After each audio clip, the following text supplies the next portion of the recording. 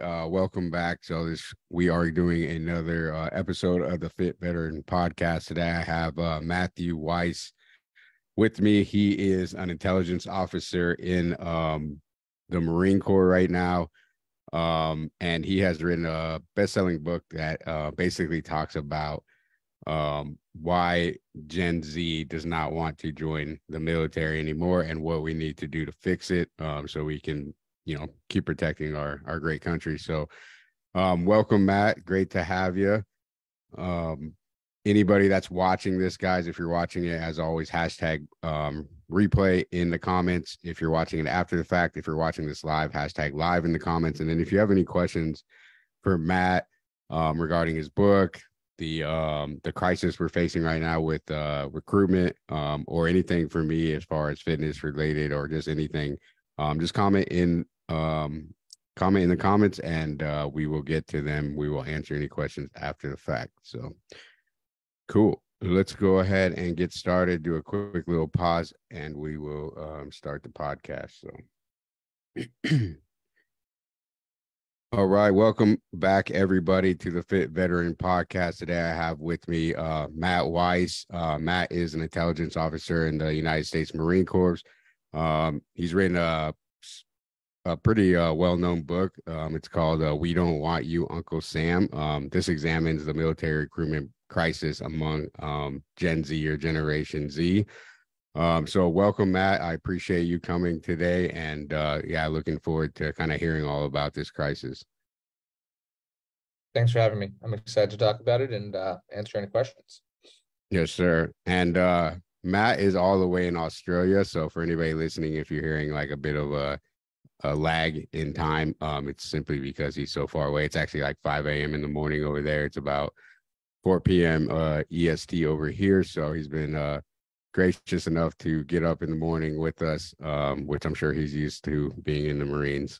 Probably nothing to him. So cool, Matt. Well, tell us about a little bit about your background, kind of like what got you interested in the recruiting process, what you noticed with, I mean, you're Generation Z, so you obviously know all about this topic, and kind of like what got you in to the point where you wanted to write a book about it. Absolutely. So from background, I joined, I guess, a little bit later than the usual officer. I went to business school first, worked in a pretty intense tech company. And at both of those places, the recruiting problem was the opposite, right? Business school is super intense to get into. They have too many applicants. And at the tech company I worked at, it was a pretty cool cutting edge defense technology company. They also had literally too many applicants, right? So I saw recruiting from that side, basically recruiting gone right. That's a good problem to have, where you have you post a spot and you actually have a lot of interest in it, right? When I joined the military, I've only joined a year and a half ago, so I'm no expert. I fully admit that. I have a lot to learn from my elders. But I was recruited into the military successfully a year and a half ago, and I saw, the flip side of that process. I saw this crisis, frankly, this recruiting crisis talked about, where people are simply not interested in joining today, right? There's a lot of issues going on. And what really triggered me the moment to write the book, the trigger moment, was to use that word in an interesting way, but basically I was watching the news, and each news station, all the big ones, were having these recruiting segments about, hey, the military is not meeting its goals. And I saw that everybody that they had on the panel was a really respected general or admiral or 20-year vet or something. And again, major respect to them, 100%. But they are so far removed from the days that they were recruited, right? Some 20, some 30 years away. There's no way they know what is on my younger brother, who's an 18-year-old in high school, what's on his Instagram feed, right? And that thinking, what's on the 18-year-old high school Instagram feed, that's actually the person you're selling this lifestyle to, that you're actually trying to get connected to. So I felt compelled as a member of Gen Z. Gen Z is considered those who were born between 1998 and 2012, or 1997 and 2012. As a member of that age group, as someone in that age group, I felt compelled to say, hey, here's my view, here's the Gen Z view, and let's come together with actual solutions, right? I'm not whining or complaining about problems. I'm saying, hey, this is what's happening. This is what people are thinking. that's come through with some solutions, basically. For sure. So what do you think the major disconnect? Obviously, there's the generational gaps between like the 5-star, colonel and the new recruit coming in. What are the major gaps between recruiting nowadays versus like recruiting back in the day? Absolutely. So it's a great question. I can break it down in a few ways. There's three sort of buckets that initially come to mind with this, right? There's the knowledge, identity, and trust bucket. So we'll start with knowledge. Knowledge is simply knowing about military life, right? We've historically, right, World War II, everyone knew someone that served, right? And veteran during the draft years, population was much higher. For 50 years, we've had an all-volunteer force, right, from 1973 at the sort of end of Vietnam to now. So the veteran population in the U.S. has substantially decreased, right? We've become a professional military. There's fewer people actually in uniform, which is, again, veterans and those that have served are even more valued now and more valuable, right? But there's less people. Not everyone has a brother or sister or father or someone that served, right? So there's not as much knowledge about what life in the military is in the general population. In the trust gap, right, we've seen 2 long wars, 20 years of fighting. We've seen a lot of veterans mistreated by the government or the military, right? A lot of come back with wounds, a lot of come back with PTSD. That trust of will the military take care of me? Will the military be good on its word of all the things that it promises while in uniform? That's become an issue, right? And so Gen Z has not a negative perception of the military, but the trust in the institution is lower than it's been. There's a Ronald Reagan Institute of Defense poll that sort of polls, one of these big mega polls, and it asks, what are views among institutions? The military still ranks the highest regarded institution in the U.S., more than any other institution, more than Congress, right, more than other institutions, but it's lower in percentage of trust than it ever has been, right? So before, it was like 80% of Americans trust the military, right? Now it's around like 56, 57. It's still more than any other institution, but overall trust has come down. So that's an issue. And then the last one is this identity gap. And this identity gap with Gen Z is, can they see themselves as someone in uniform, right? We like to say, or I've heard a good quote, the military is made up of ordinary people doing extraordinary things, right?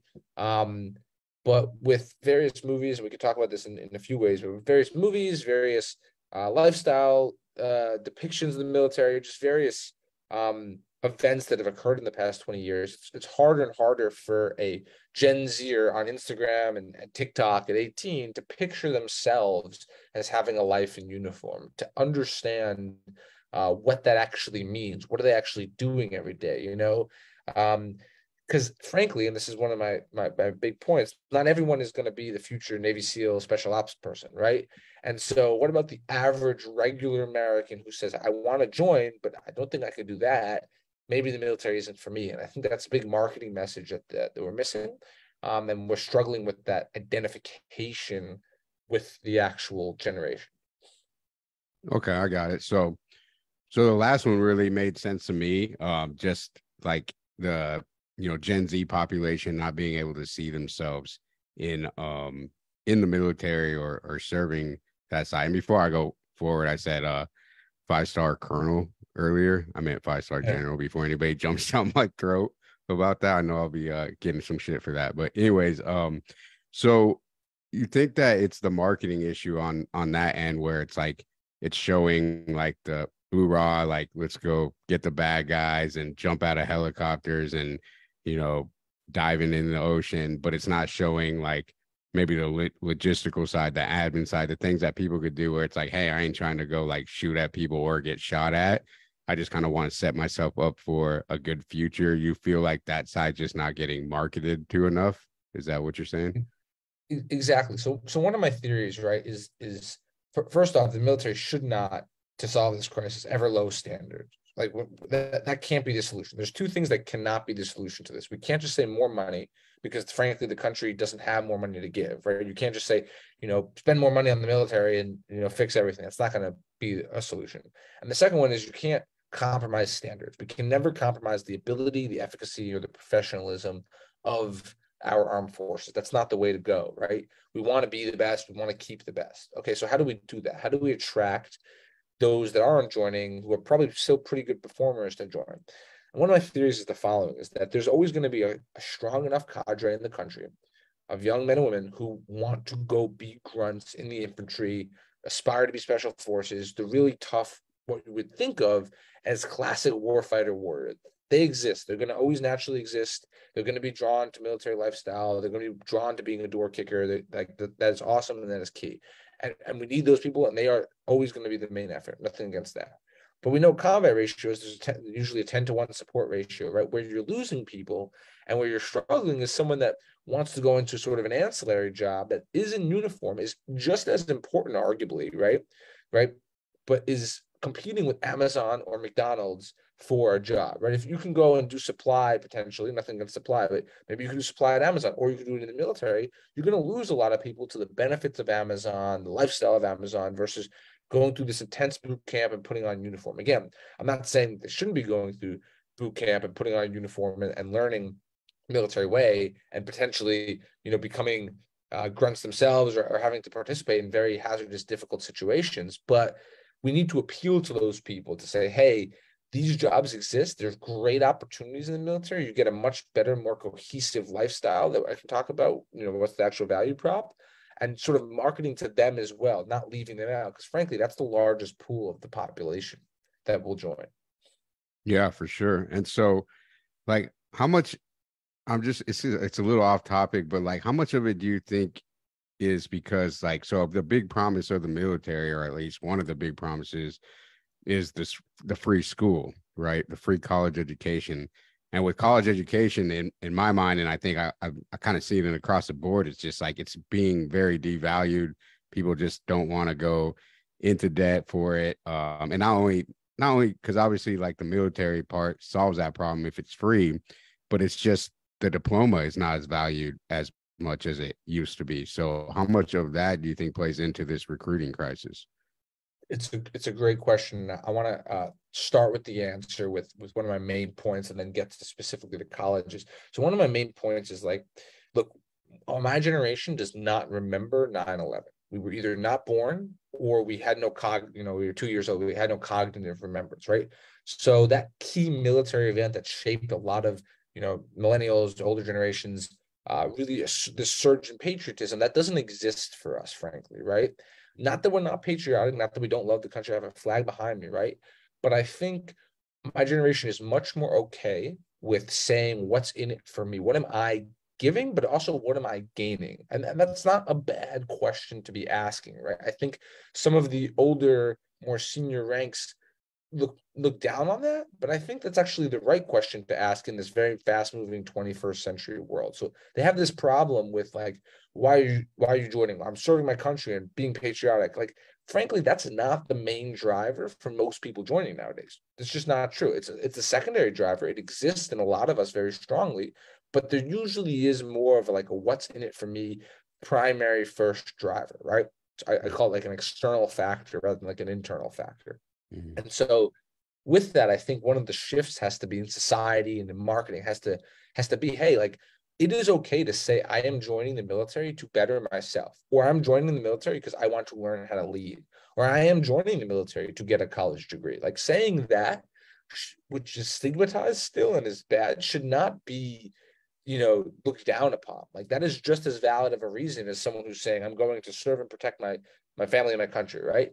And we have to celebrate and accept that viewpoint, right? So the person who joins for the college degree, for citizenship, for something else, like, that is allowed and okay, and we have to market that better. Now, again, you're absolutely right. So with the value proposition of college being called into question, right, and sort of the GI Bill that has been this great benefit, what is the new value proposition of the military if it's not that? Now, a lot of people will still say, obviously, and I think there is still a huge value of having the college degree and being able to get that from the military. So it's not everyone, but a lot of people are looking at alternate pathways, trades that don't need colleges in the modern economy, like as those paths, right? And that's where I would argue some of the military skills that you would gain are hugely valuable compared to some private sector education or some private sector degree, right? You learn how to work in teams, you learn how to lead.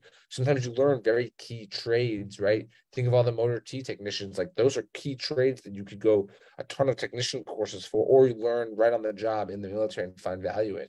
And to specifically answer your question and specifically talk about this reskilling, like the military is this great reskilling and upskilling. Those are two words, like reskilling, teaching new skills, and upskilling, like bettering one's skills. It is this great organization for that. It is this great program for that. It should be promoted as that to those that say, hey, I don't want a college degree, I don't need it, but I'm going to learn a lot of skills. I want to learn a lot of skills. So that's sort of a way to market the military in that vein, basically. Okay, I got you.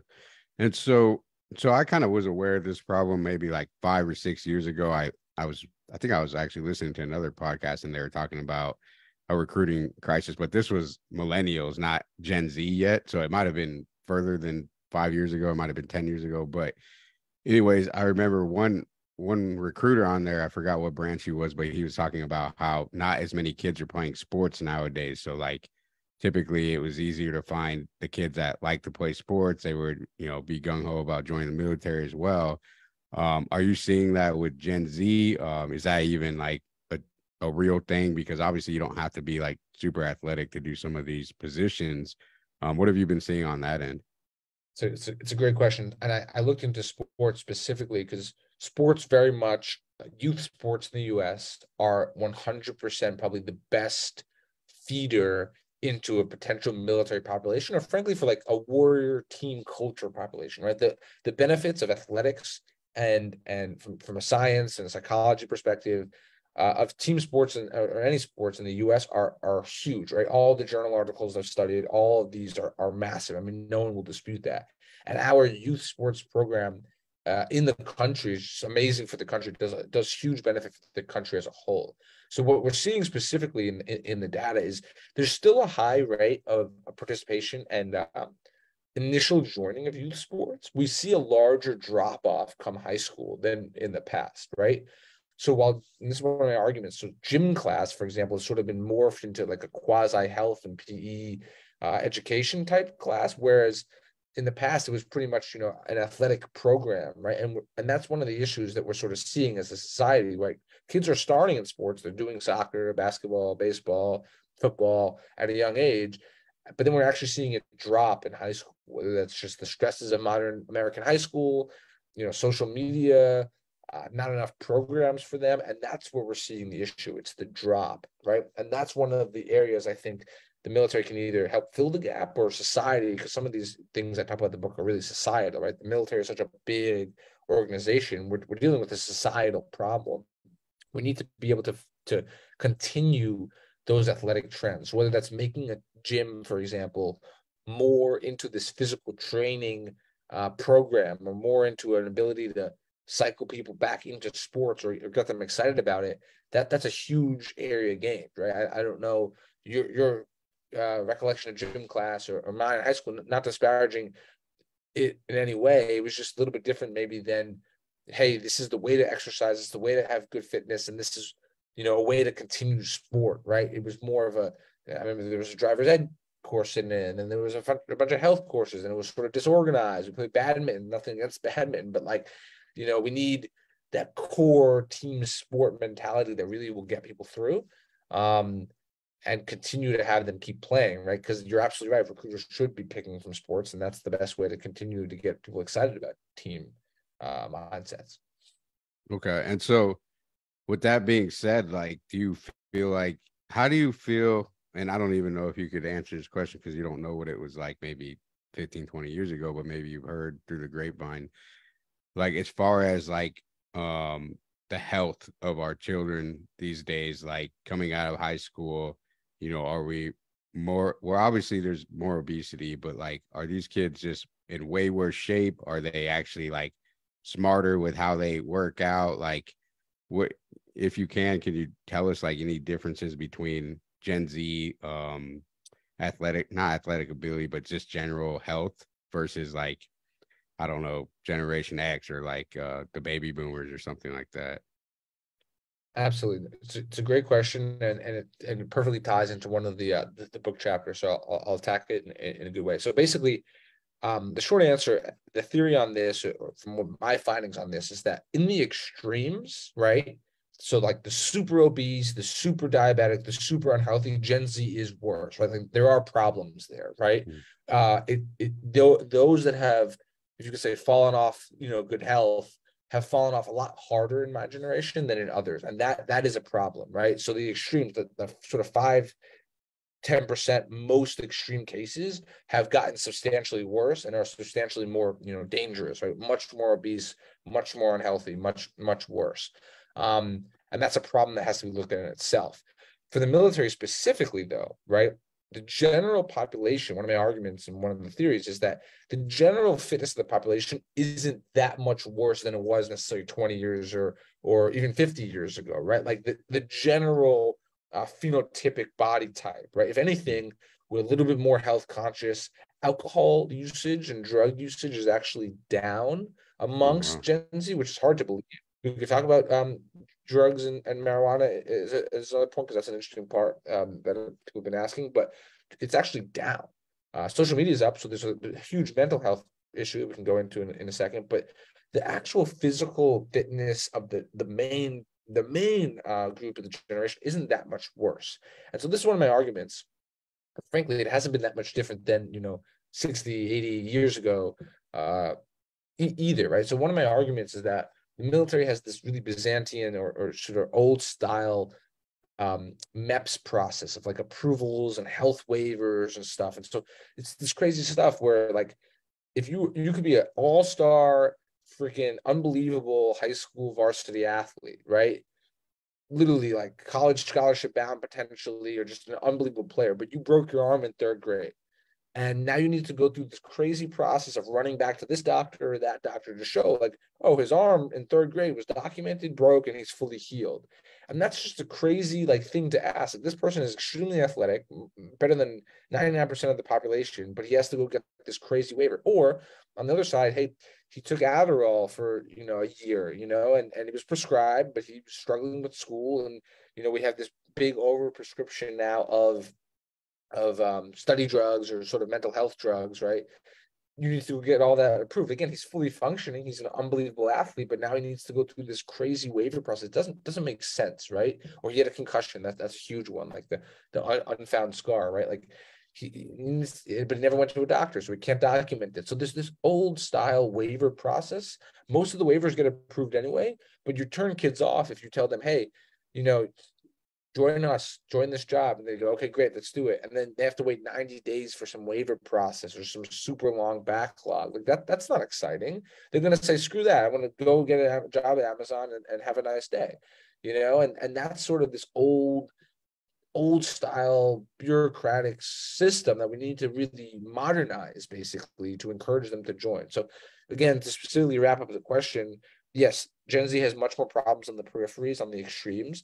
The actual main group is probably not any less physically fit overall than 20 years ago, or really than 80 years ago. But specifically with related to recruitment, they need to be given a better point of sale, a better easy process to say, hey, listen, you're a great athlete. I don't care that you broke your arm. You could have broken your leg, but look at where you're performing at, right? You're able to join sort of right now. We don't have this lag, basically.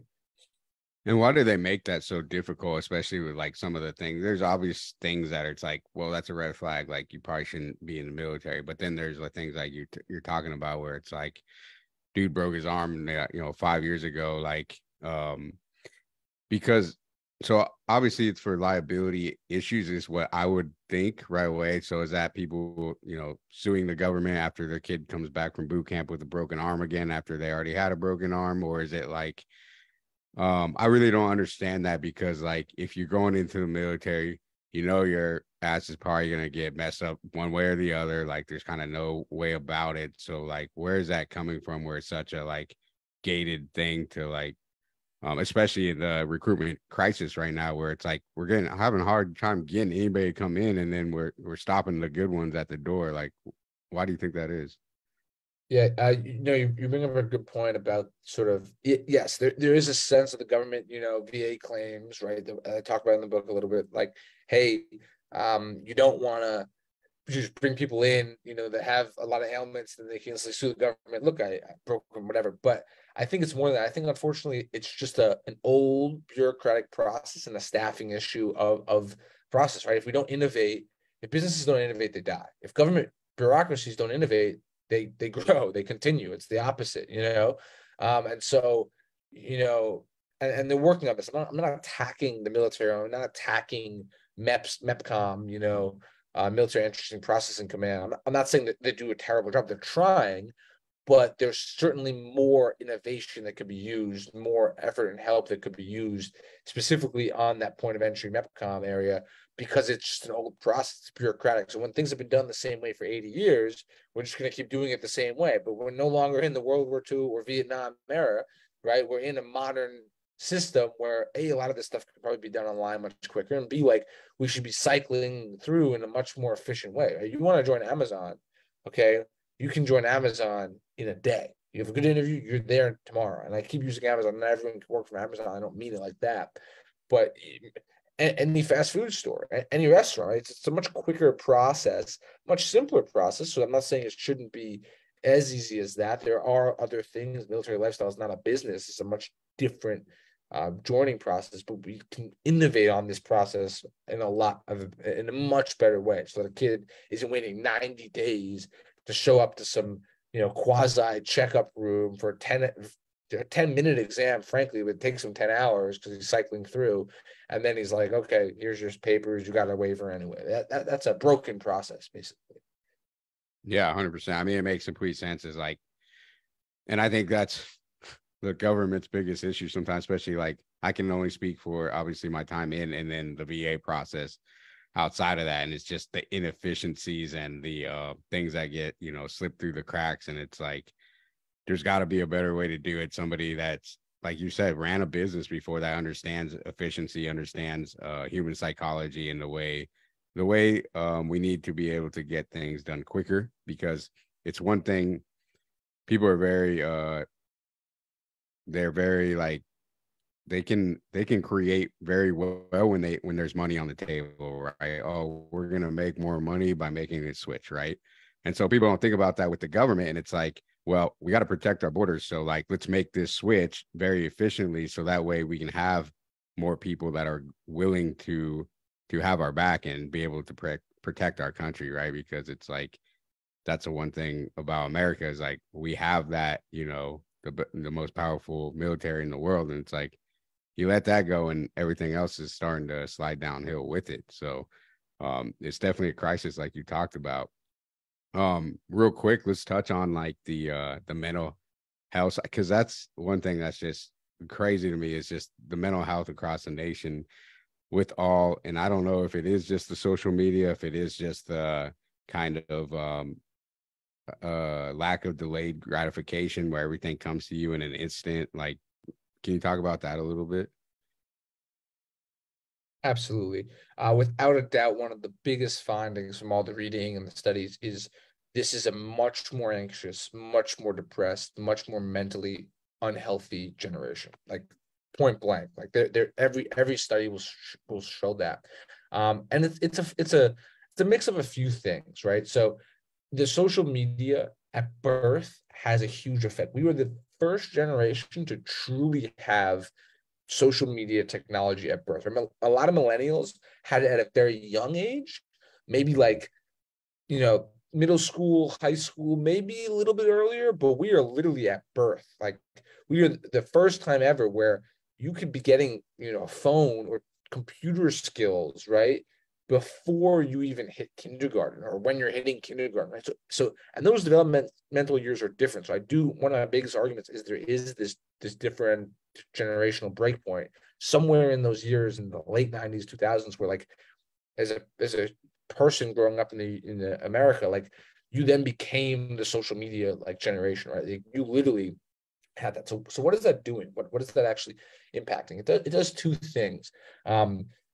One, it gives the trait. I think a lot of us are actually competitive now. So that's actually not the worst thing in the world. But if you are used to every post you make, every picture you take, to instantly be socially ranked, in a direct feedback link system online, it makes you actually competitive, right? Hey, I posted a picture with this hat on and I got 10 likes, but John did one with that hat on and he got 20 likes. Like it creates this almost competitive, even if it's amongst friends, it creates an actual competitive drive. So that's one of the things I want to dispel. I'm like, with all respect to the millennials, a lot of millennials got the trope, the generation was everyone gets a participation trophy generation. I actually don't think Gen Z's everyone gets a participation trophy. I think we understand fundamentally the world is competitive, people will compete. We don't expect a participation trophy. So that's a positive of our mental psyche. But on the negative, and going back to the crisis, the mental health crisis that we have, that creates a lot of stress. And it creates a lot of mental health issues, right? Because everything you're doing is being judged, everything is out there. Um, it's social pressure to keep up, to compete, to sort of have this online persona and this in-person persona, right?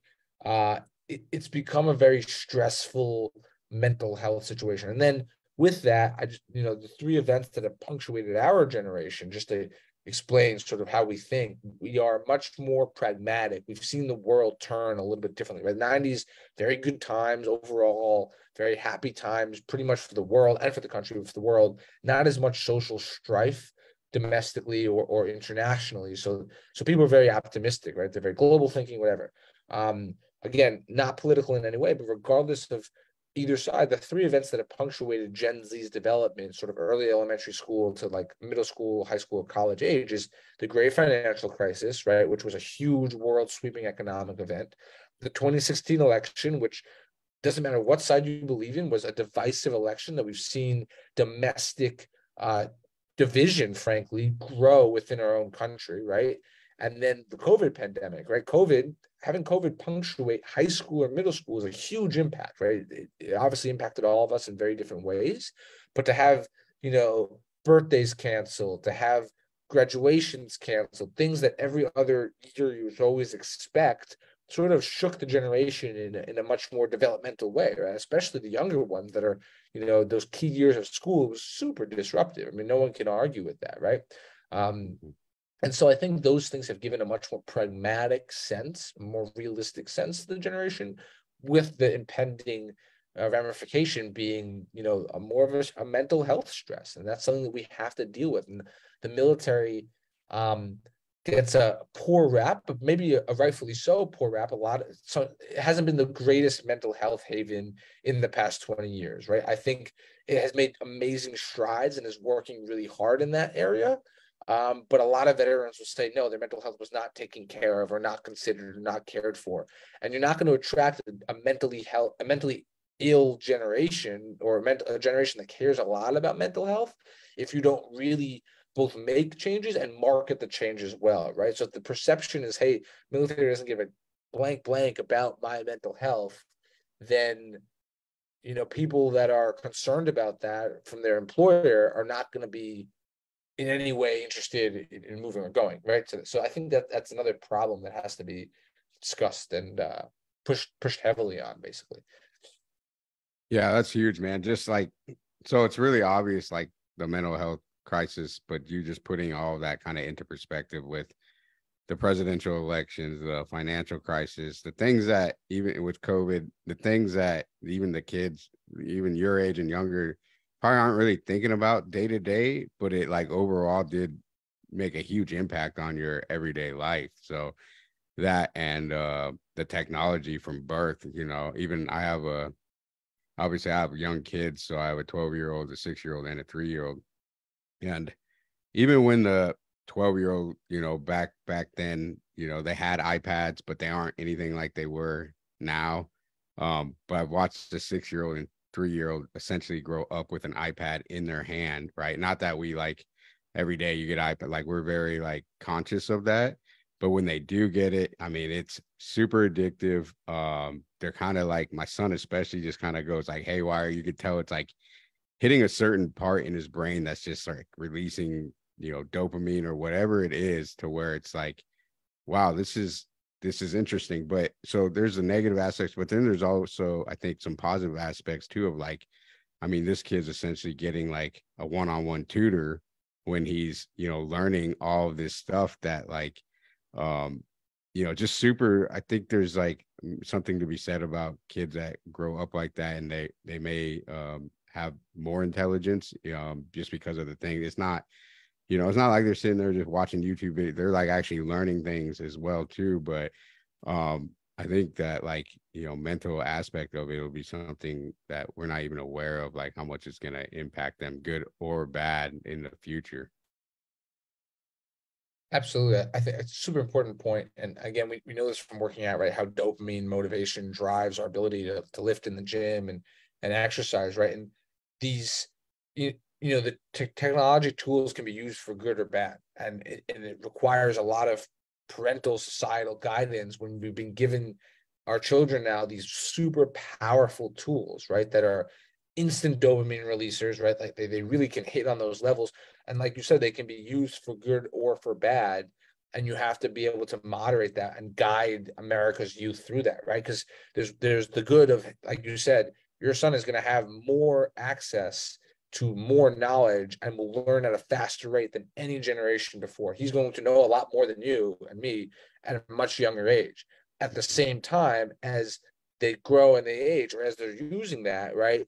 We have to be very careful that it doesn't quickly shift to just scrolling through mindless videos that release a lot of dopamine in the head, but don't actually teach or don't actually focus. And this is one of the big fears, right? So again, this is societal point, not necessarily a military point, but it has a huge impact on the next generation of future warfighters, but also just future citizens, of how they're thinking, how they're acting, like these shorter feedback cycles, these more global or just larger intelligence banks, they're going to know more than us, right? And this is one of the things that I argue successfully, or I argue in the book, is like, hey, it is very possible the new E1, Z2s are just going to know more about topics than people way senior in the field. Experience still matters. I'm not taking anything away from that. Experience can guide and move and protect and nurture and mentor. But we have a duty as we get older then to use that newfound knowledge and intelligence in the military and guide it in the right way, right? Because they have more knowledge. We shouldn't be afraid of that. I think a lot of people are very afraid, like, oh, the E1 knows more than me, hey, go run and do push-ups. I don't want to be, I don't want the master shouldn't be insulted by the young learner, but like, I don't know about that. I think we should guide that well. I think that's a key area for potential. So. Yeah, for sure. And at the end of the day, I mean, you still have rank. So even if these kids coming up are way better at technology or just do something better than you, like, you got to use that as an asset. So I remember a lot of that with the millennials. The millennials got a lot of hate. I haven't heard a lot about Gen Z, but I also ran a gym where we had like a lot of millennials when I was in my, early 30s, and we'd have, 18, 20-year-old kids coming in. And one thing I noticed about them is like, people, oh, they're lazy, they don't want to work. And it's like, really, they're just smarter. So they don't have to work as hard. They were, you know, they were raised different than us, so they were able to comprehend things better. It wasn't just like work harder, work harder, work harder. It was like they have capabilities that we probably wish we had. So it's like, don't hate on the new generations because they had opportunities that we didn't have, because that's literally like half the reason we did it, right? So we can provide opportunities to other upcoming generations. So they have to be approached differently, and which is, I think, is kind of exactly what your book is about, and what everything we're talking about here is just that, like, you can't approach a Gen Z like even a millennial or Gen X or boomer. Like, they just have to be approached differently. They're going to have different wants, different needs, that type of thing. Exactly. 100% agree. 100%. Cool. So tell me, like, because we got a lot of veterans that listen to this, how can us veterans that kind of did our time, or maybe still doing our time, how can we help get Gen Z on par with what we need as far as recruitment and protecting our country? It's a great question, and chapter 4 of the book is literally dedicated to that, right? It's the title of the chapter is "Enabling Veterans to Continue to Serve." You guys are the key asset, frankly, if we're going to solve this. Like you have, and you've done your time, so it's hard to say you have another duty, but you have a huge impact in the perception of this generation, right? Because, like I said at the beginning, we have fewer and fewer men and women in service. So anytime that a Gen Zer can see one, can talk to one, can have that continuous conversation, that's like the crucial way to continue to encourage people to serve. So one of my big theories, I had a big presentation to the someone in the office of the Secretary of Defense that deals with this stuff, and it was, hey, the only way you're going to win on this, respectfully, you're not going to win via the recruiters. Like, the recruiters do an extremely important job; they're super important, but you're not going to solve a crisis where the army is missing by 15,000 recruits just with recruiters alone. Like, you're not just going to have more recruiters and solve the problem. You're going to have to societally shift a few things. You're going to need the army of the masses, basically, of veterans, of active Gen Z military members combined with veterans to actually get the word out. And so one of the points I had there is, hey, listen, everyone has to have a recruiter mindset. If you worked for a company, for example, right, you actually get recruiting bonuses. Like my old company, you would get a recruiting bonus, and you'd all sort of know, like, hey, to grow this company, we have an equity stake. To grow this company, we need to bring people in. You want to bring people in. The military, we have this weird block. We say, oh, we have no ability to determine who we bring in. We just show up to our unit, and that the guy next to us is the guy that's going to be fighting for our life with us. Whereas I think if we change the mindset that you can influence who comes in, we do grow our own community, right? You have a lot of, like, your community members, you're sort of all united. That brotherhood, sisterhood in arms is all united together. You can actually have an impact and bring people in, right? So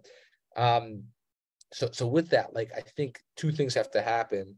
Specifically, you have to be allowed to transparently tell your stories. I think the military is afraid that if suddenly a lot of veterans get up and start talking, like, you'll tell the good, the bad, the ugly, but that's what we want. Gen Z is pragmatic. I want to know the terrible times, the crap that you had to go through. Like, the good, the bad, the ugly has to be allowed to be told, right? It has to be honest and earnest. It can't just be painted pictures and rose gardens. And the military is amazing, everything's perfect. There's a lot of negativity with it, as with any organization or job, and you have to be allowed to tell that story honestly.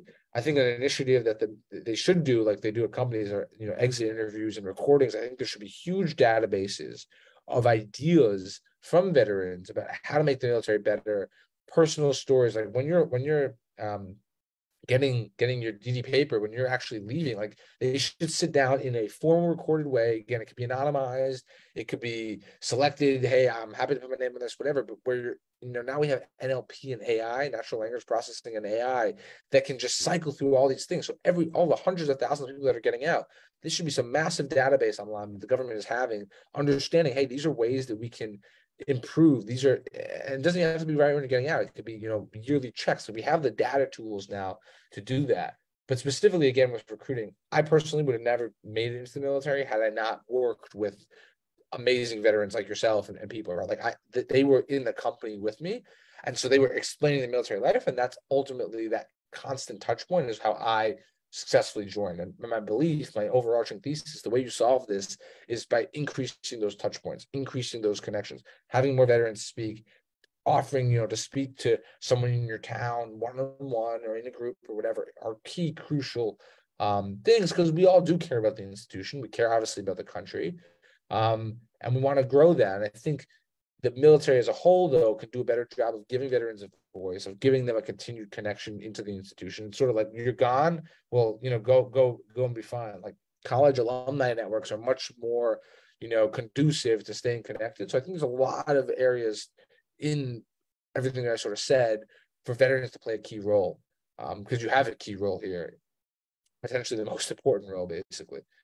Yeah, for sure. And that's huge. I mean, I love the way that you're explaining like how we fix this. And it's essentially doing what like a big business would do, right? Because a big business whole job is to um make more business for themselves, right? And so like if you look at it from a recruiting aspect, like that's the military's business, is like make more, right? The first and foremost thing is obviously protect the country, fight wars, but it's like you need personnel to do that. So like the referral process, like that's so huge. Like it's just makes all the sense in the world. Like just have these guys, like if I'm in and my buddy wants to come in, be like, oh yeah, I referred him. Cool. Here's an extra $1,000, right? A lot of times they're gonna get sign-on bonuses or whatever you want to say anyway. So it's like, why not just take a little bit of that and give it to the guy that actually talked the buddy into getting in, right? Another thing that like as you're talking, I'm just thinking about all this stuff. Like we have college athletes doing the NIL deals, right? Why couldn't a military personnel do that, right? Why couldn't you promote why couldn't you, hey, this person's in the Marine Corps and he's an infantry, or maybe he's not infantry, maybe he's just like whatever on the back end, but he has real interesting stories he posts every day. You know, maybe he's promoting something, like get people attached to that, especially the Gen Z, because they're seeing that, they're like, shit, that life actually looks pretty good, right? Like everybody sees somebody else's life and they're like, that doesn't look that bad. And they do, like today's society, they want to know about the good, the bad, and the ugly. You're 100%. Like the transparency is huge. Like transparency sells. The people that do the best on social media and with their own personal brands are just like, yeah, I fucked it up today. Like this is what I'm doing. Yeah, that type of thing. So yeah, I mean, yeah, I'm 100% on board with all that. And I think as veterans, we can definitely, you know, facilitate that as well too. Because even if I'm a veteran, not that like I need anything for, hey, hey, dude, you're 18. You should definitely look into this military thing. Like I did it. Here's the good, the bad, the ugly. But if you're gonna give me like $1,000 kick bonus just to like, hey, yeah, my uncle told me to sign up, like write his name on the dotted line, and I get $1,000 in my account, I'd be like, yeah, I'll probably do that a lot more often than I would like if I wasn't getting that. So it makes a lot of sense. Exactly. No, absolutely. So 100% agree. I hope your viewers feel interested as well. Happy to answer any questions for a couple minutes here and keep chatting because fascinating conversation. It's always great to be able to talk about these things. As I talk about them, I actually create more data points and ideas that I want to go write down and pass up. So this is super helpful. Awesome, awesome. Cool. Yeah, let's see if we got any questions or anything anybody want to input, and then yeah, we can talk about your book a little bit more where people can pick that up, and then we'll just go from there. So we got Janice Jarius Perry asks, do you think social media has ruined people's point of view and discouraging them from wanting to join? It's an interesting question. You know, I actually we had this debate the other day, right? Because you see two sides of social media, of people in uniform now, right? And on the one side, like you're seeing what many veterans would say like is a denigration of the military. Right? You see like people doing dances in the uniform and all this kind of random nonsense that is not positive or conducive to, that shouldn't be good. At the same time, like I think the military is failing to recognize the power of social media and regular people in uniform. So, for example, a few Marines, this is a perfect example, wanted to have this conversation with me, because they're excited about the book, their officer wrote the book, whatever. They wanted to talk about some of these chapters, right? And they wanted to be in uniform, just sitting around a table in the office talking about these chapters, right? And they were very worried that we would get in trouble because of the social media policy or the ability to, talk in uniform about things. And this is where I have a problem with the way that the military uses or looks at social media. Like I agree, we shouldn't be dancing and making ridiculous videos necessarily that make the uniform look bad. But we should humanize the uniform, especially for the public, so that hey, if some really smart young Marine wants to ask, let's talk about one of these issues. We should be able to record that in uniform, just like anyone else, right? Just like people of the highest ranks go in these fancy think tanks and talk about this. I should be able to have this very intellectual discussion right now in uniform. Not saying this is the DoD's role, but I should be able to say, hey, I'm a regular Marine in uniform. Look at me. You can identify with me if you're an 18-year-old, right? We look similar. We're talking similar. This is a conversation we can actually have, right? And so I was pretty disappointed because we don't have a simple answer, and the Marines were a little discouraged. They're like, sir, like what everyone's running around doing these dances. We want to have a really intellectual conversation. We want to discuss things to make the force better, use the power of social media to spread that, but we don't know if we can. And so we're sort of trying to work through that. But that's a missed opportunity, frankly, right? Like, how great would it be if Instagram, Facebook, TikTok was filled with smart young military members sharing their personal stories, talking about these issues, being encouraged to, right, to really, saturate the social media universe. If things are going out on social media anyway, let's make them really positive, constructive, transparent views and conversations about the military life, showing what daily things are, educating the public, in a good way, right? Not, oh, you can't do that because it wasn't, passed down from whatever. That doesn't make sense to me. So that's an area that I've had a little bit of issue with, I guess, in the past. That's a good question. Yeah. Yeah, and I could see that being, from their point of view, being a security risk. So like some, dumbass point, post something that's like, top secret or got some kind of clearance on it or something. Um, but that doesn't make it not possible, right? It's just the navigation of like those specific topics, right? And so I would love to see military influencers. There's quite a few veteran influencers that I watch that serve their time, and there's rappers, there's people with supplement lines, that type of thing. So that's really cool to see. But what about if you're in the military and you have a link to like, hey, link in my bio if you want to talk to a recruiter, right? And then for the military personnel who's an influencer, they get a kickback if that person, whoever hits that link ends up signing up or, scheduling a call with the recruiter or something like that. Exactly. No, 100%. It's a brilliant idea. I agree with that. Cool. Couple other comments here. So a couple people just saying hi and replay. And then we have Janice said, trust is an issue. Big time. I love the military because my daddy and my husband served, but let's see here. But I watched the VA try to pull off horrendous shoddy medical treatment for my husband for years. I'm afraid to talk about it because I depend on the VA for benefits, and that is all the taboo subject.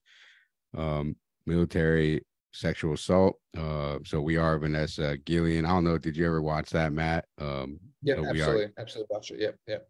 Vanessa Yeah, Gillian, yeah. that was a very interesting. And yeah, I can see that too, because even with Pat Tillman, kind of the cover up of that whole situation. I don't know if did you even know who Pat Tillman was? Absolutely, yeah. Pat Tillman, Arizona Cardinal potential draftee, yep. And then Yeah, and he was basically killed by friendlies, and then they covered it yep. up and tried to, and I understand why they did that, but it's also like, yeah, they got, the military needs to fess up to just not being perfect. Obviously no one is, no organization is. The Vanessa Gillian thing is another kind of example of that. But yeah, she just basically says like, yeah, the trust factor is a big thing with that too, especially like nowadays everything can be documented, so you could see a documentary on specific cases and stuff. So 100%. Trust being huge, and open and honest. And one of the chapters specifically, right? The biggest pool to pull from in terms of currently in the workforce, but not in the military force, is females in uniform, right? That's a huge growth pool that the military needs to make a comfortable and okay environment for. And at the same time, and this is one of my points in the book, the military needs to recognize that there's a difference between recruiting for the majority female aspect and the majority male aspect. Meaning, look at the data. There are many jobs that females will outperform men in, right? They're going to college at a higher degree than men now. They're succeeding in that. Right. At the same time, I'll use my sister as an example, right? She'd be great in certain military jobs. She has no desire to go put on a ruck and become an infantryman. That's just not her route. And I think a lot of females would agree. I think a lot of people have agreed with this point that, always focusing on like the 5 females that made special forces, or, the small amount that are in specific infantry roles, it denigrates from the majority of females who are doing an unbelievable job in some of these other roles. That should be supported and recruited for and to, and so we sort of focus on like the extreme, the hyper, when we should be, females will be potentially the saving force for the military, females in uniform, but we can't just assume, or we can't just focus on, okay, females in uniform, females in infantry, females in special ops, like that's not going to appeal to the average American female, right? Versus sort of the average American female showing all the many jobs that they can have a huge impact in, can have a huge support in. So that's one of the major marketing points. We shouldn't be so obsessed with, again, amazing women, total respect to them, not saying anything against them, but the majority, you shouldn't be marketing infantry and special ops too, because that's not what the majority is going to go. We have to be realistic in these things, even if it's a little bit painful. I hope not controversial, but maybe it is, but a little bit painful to have. We have to be able to have that discussion. Like, to my sisters, don't show her special ops and infantryman, because that's not what she wants to do. show her some of the other amazing jobs and aspects that she can make a huge impact while serving her country in. It's a point there. Yeah, 100%. Yeah, I think the marketing, you nailed it on the head, is just like marketing the right way to the right demographic, which is another thing that big businesses do too, right? It's not like they just, if they have different demographics and they're marketing different ways to each individual or each group, right? They're not just like spray and pray, like hope everybody wants to join the infantry or hope everybody wants this loofah from the shop, like that type of thing. Like everybody's gonna have a different marketing approach. Exactly. Cool, Matt. So where can people pick up your book if they want to take a read and order it? Absolutely. And I'll send you a link right now. But basically, it's only sold on Amazon. So there's a link to the website, which is www.unclesambook.org. I'll shoot you over. And then just the Amazon account is where the book is being sold. So just We Don't Want You, Uncle Sam. That is the Amazon page. It's bestseller right now in the category, which is exciting. We Don't Nice. Want You, Uncle Sam, Examining the Military Recruiting Crisis. It's definitely growing in topic. I published in a few newspapers and a few news interviews. People are interested. My goal, I'm not making any money on the book. My goal is just to simply have this conversation as many times as possible, because I believe if we all have these conversations, like you brought some great ideas to me today, like we can crowdsource these ideas on a much better level. We can fix our force in a positive way. And we should be having this conversation, right? Every outlet and every problem deserves airtime, but this is a key one that I think everyone has a super valid, impactful viewpoint, right? I want every E2 and E1 to be thinking, hey, how can I make this force better? How can I make my friend in high school who didn't join more likely to join? Every veteran thinking, hey, I know my time, I know my things. How can we make this better? And I think that's really my mission here. It's been an exciting ride just because there's been a lot of positive feedback, but that's really my goal. And so we'll see that hopefully continue to grow. Yeah, and it's pretty obvious, man, but why don't you tell everybody like why that's important? I think, I put this right in the beginning, right? We are at a super, super big inflection point with the all volunteer force, right? Like it's been a 50-year experiment that's gone well overall, but it will not continue. The Army missing a division and a half, 15,000 recruits, like that is at a breaking point of we will start to have to reduce our force posture and our capability if we continue to have multiple bad years of recruiting, right? Which is pretty scary, right? Like if we don't hit numbers, sure, 1 year, 2 years is fine, but if this trend continues, we will have to reduce our numbers and actually reduce our commitments. And then the other scary point, and I think this is the larger ethereal point to the country, is like, hey, we don't know how many people we're going to need in a potential world conflict or a world crisis, right?